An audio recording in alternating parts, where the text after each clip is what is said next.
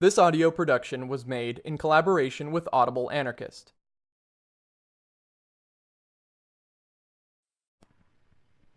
Chapter 4. How the System Works. But take a closer look at it and see how the system works. Consider how life and its real meaning have become turned upside down and topsy-turvy. See how your own existence is poisoned and made miserable by this crazy arrangement. Wherein is the purpose of your life? Where the joy of it? The earth is rich and beautiful. The bright sunshine should gladden your heart. Man's genius and labor have conquered the forces of nature and harnessed the lightning and the air to the service of humanity. Science and invention, human industry and toil have produced untold wealth. We've bridged the shoreless seas. The steam engine has annihilated distance. The electric spark and gasoline motor have unfettered man from earth and chained even the atmosphere to do his bidding. We have triumphed over space and the farthest corners of the globe. We have been brought closer together. The human voice now circles the hemispheres, and through the azure there dart fleet messengers carrying man's greeting to all the peoples of the world. Yet the people groan under heavy burdens, and there is no joy in their hearts. Their lives are full of misery, their souls cold with want and need. Poverty and crime fill every land. Thousands are a prey to disease and insanity. War slaughters millions and brings to the living tyranny and oppression. Why all this misery and murder in a world so rich and beautiful? Why all the pain and sorrow upon an earth so full of nature's bounty and sunshine? It's God's will, says the church. People are bad, says the lawmaker. It must be so, the fool says. Is it true? Must it really be so? You and I, and each of us, we all want to live. We have but one life, and we want to make the best of it. Rightly so. We want some joy and some sunshine while we live. What will happen to us when we are dead, we don't know. No one knows. The chances are that once dead, we'll stay dead.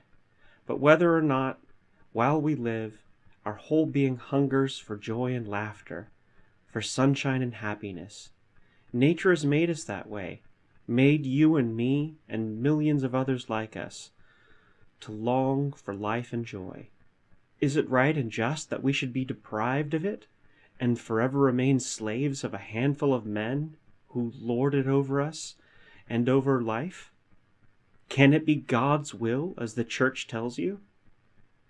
But if there is a God, he must be just. Would he permit us to be cheated and despoiled of life and its joys? If there is a God, he must be our Father, and all men his children. Would a good father let some of his children go hungry and miserable, while others have so much they don't know what to do with it? Would he suffer thousands, even millions of his children to be killed and slaughtered just for the glory of some king or the profit of some capitalist? Would he sanction injustice, outrage, and murder? No, my friend, you cannot believe that of a good father, of a just God. If people tell you that God wants such things, they just lie to you. Maybe you say God is good, but it is the people who are bad, and that is why things are so wrong in the world. But if people are bad, who made them so? Surely you don't believe that God made people bad, because in that case, he himself would be responsible for it. Then it means that if people are bad, something else has made them so. That may well be. Let us look into it. Let us see how people are, what they are, and how they live. Let us see how you live. From your earliest childhood, it has been drilled into you that you must become successful, must make money. Money means comfort, security, power. It does not matter who you are. You are valued by what you are worth, by the size of your bank account.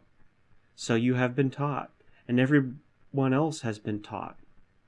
Can you wonder that everyone's life has been a chase for money, for the dollar, and your whole existence has been turned into a struggle for possession, for wealth?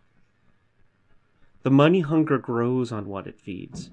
The poor man struggles for a living, for a bit of comfort. The well-to-do man wants greater riches to give him security and protect him against the fear of tomorrow.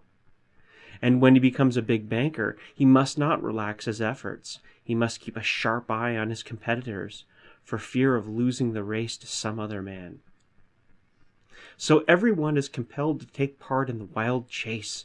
The hunger for possession gets every stronger hold of man. It becomes the most important part of life. Every thought is on money. All the energies are bent on getting rich, and presently the thirst for wealth becomes a mania, a madness that possesses those who have and those who have not. Thus life has lost its sole true meaning of joy and beauty.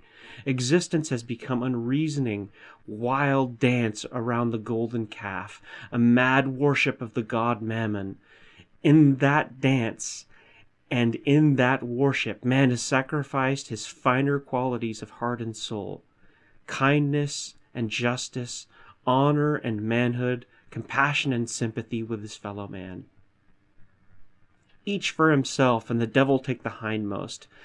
That must perforce become the principle and urge of most people under such conditions. Is it any wonder that in this mad money chase are developed the worst traits of man? Greed, envy, hatred, and the basest passions? Man grows corrupt and evil. He becomes mean and unjust. He resorts to deceit, theft, and murder. Look closer about you and see how many wrongs and crimes are perpetrated in your city, in your country, in the world at large, for money, for prosperity, for possession. See how full the world is of poverty and misery. See thousands falling prey to disease and insanity, to folly and outrage, to suicide and murder, all because of inhuman and brutalizing conditions we live under. Truly has the wise man said that money is the root of all evil. Wherever you look, you will see the corroding and degrading effect of money, of possession, of the mania to have and to hold.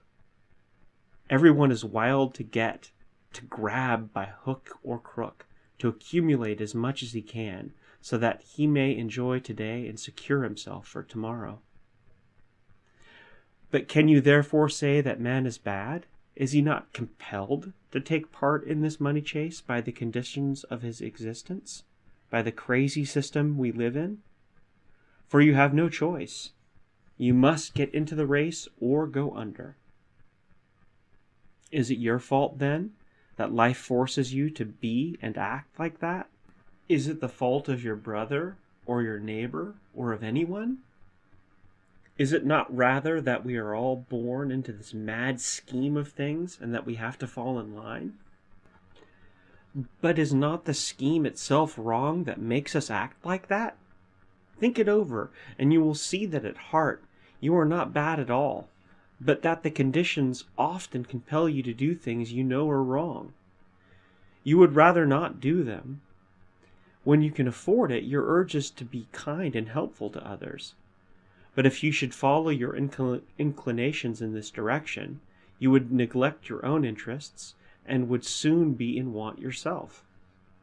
So the conditions of existence suppress and stifle the instincts of kindness and humanity in us, and harden us to the need and misery of our fellow man. You will see this in every phase of existence, in all relations of men, all through our social life. Of course, if our interests were the same, there would be no need for anyone taking advantage of another. Because what would be good for Jack would also be good for Jim. To be sure, as human beings, as children of one humanity, we really do have the same interests. But as members of a foolish and criminal social arrangement, our present-day capitalist system, our interests are not at all the same. In fact, The interests of the different classes in society are opposed to each other. They are inimical and antagonistic, as I have pointed out in preceding chapters. That is why you see men taking advantage of other men when they can profit by it, when their interests dictate it. In business, in commerce, in the relations between employer and employee, everywhere you will find this principle at work. Everyone is trying to get ahead of their fellow. Competition becomes the soul of capitalistic life. Beginning with the billionaire banker, the great manufacturer, and lord of industry, all through the social and financial scale, down to the last worker in the factory. For even the workers are compelled to compete with each other for better jobs and better pay. In this way, our whole life becomes a struggle of man against man, of class against class.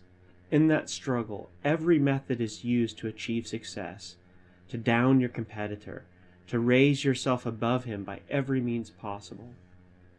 It is clear that in such conditions we'll develop and cultivate the worst qualities of man. It is just as clear that the law will protect those who have power and influence, the rich and the wealthy, however they get the riches. The poor man must inevitably get the worst of it under such circumstances. He will try to do the same as the rich man does, but as he has not the same opportunity to advance his interests under protection of the law, he will often attempt it outside of the law and will fall into its meshes. Though he did nothing more than the rich man, took advantage of someone, cheated someone, he did it illegally, and you call him a criminal. Look at that poor boy, for instance, on the street corner there. He is ragged, pale, and half-starved. He sees another boy, the son of wealthy parents, and that boy wears nice clothes. He is well-fed. He does not even deign to play with the poor kid. The ragged boy is angry at him. He resents and hates the rich boy, and everywhere the poor boy goes, he experiences the same thing. He is ignored and scorned, often kicked about. He feels people don't think him as good as the rich boy, to whom everyone is respectful and attentive. The poor boy gets embittered, and when he grows up he sees the same thing. The rich are admired and respected, the poor are kicked about and looked down upon. So the poor boy gets to hate his poverty. He thinks how he might become rich, get money, and he tries to get it in any way by taking advantage of others, as others have always taken advantage of him, by cheating and lying, and by sometimes even committing crime. Then you might say he is bad. But don't you see what made him bad? Don't you see the conditions of his whole life have made him what he is? And don't you see that the system which keeps such conditions is a greater criminal than the petty thief? The law will step in and punish him, but it is not the same law that permits those bad conditions to exist and uphold the system that makes criminals. Think it over, and see if it is not the law itself, the government, which really creates crime by compelling people to live in conditions that make them bad. See how law and government uphold and protect the biggest crime of all, the mother of all crimes, the capitalistic wage system, and then proceeds to punish the poor criminal. Consider, does it make any difference whether you do wrong protected by law or whether you do it unlawfully? The thing is the same, and the effects are the same, worse even. Legal wrongdoing is the greater evil because it causes more misery and injustice than illegal wrong. Lawful crime goes on all the time. It is not punishable, and it is made easy, while unlawful crime is not so frequent and is more limited in its scope and effect. Who causes more misery? The rich manufacturer reducing the wages of thousands of workers to swell his profits, or the jobless man stealing something to keep from starving? Who commits the greater wrong? The wife of the industrial magnate spending thousands of dollars on a silver collar for her lapdog, or the underpaid girl in the magnate's department store, unable to withstand the temptation of appropriating some trinket? Who is the greater criminal? The spectator cornering the wheat market and making $1 million profit by raising the price of the poor man's bread, or the homeless tramp committing some theft? Who is the greater enemy of mankind? The greedy coal baron, responsible for the sacrifice of human lives in his badly ventilated and dangerous mines, or the desperate man found guilty of assault and robbery? It is not the wrongs and crimes punishable by law that cause the greatest evil in the world. It is the lawful wrongs and unpunishable crimes, justified and protected by law and government, that fill the earth with misery and want, with strife and conflict, with class struggles, slaughter, and destruction. We hear much about crime and criminals, about burglary and robbery, about offenses against person and property. The columns of the daily press are filled with such reports. It is considered the news of the day. But do you hear much about the crimes of capitalistic industry and business?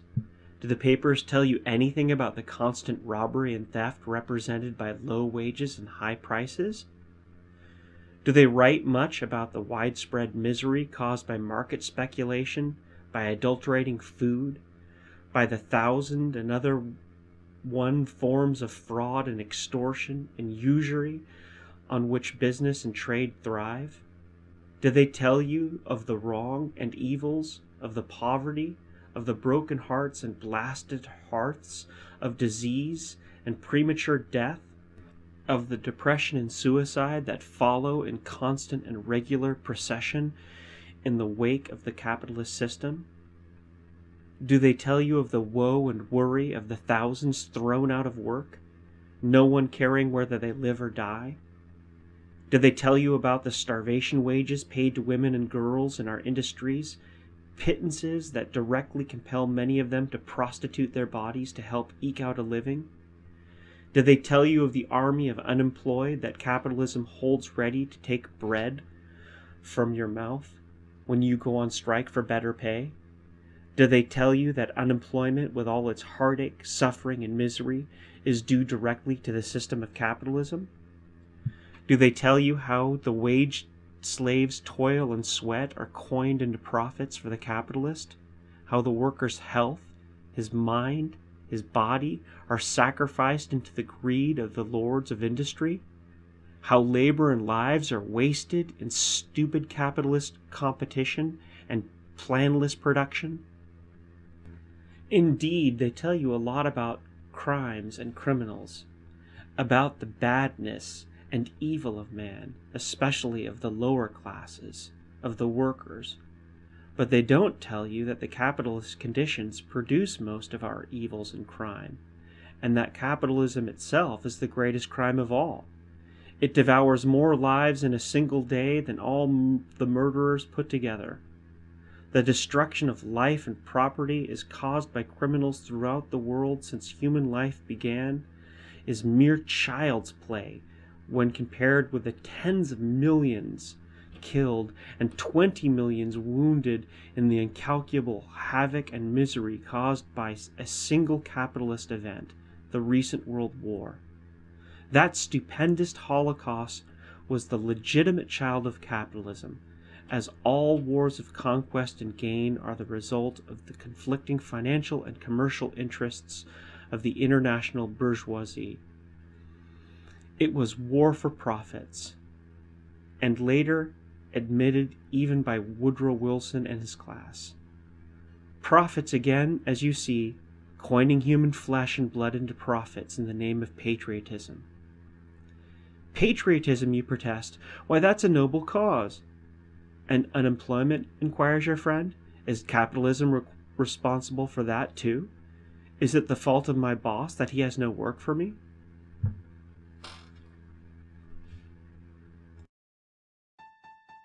This has been a production of Audible Anarchist. You can find more Audible Anarchist on YouTube.